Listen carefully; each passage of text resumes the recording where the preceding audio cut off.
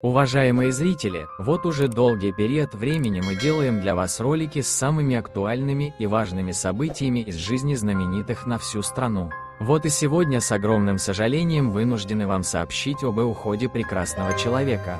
В возрасте 83 лет скончалась известная советская и латвийская актриса театра и кино Расма Гарния. Расма Гарния родилась 26 марта 1941 года в Риге. Окончила актерский курс Латвийской государственной консерватории. Играла в спектаклях Национального латвийского театра драмы.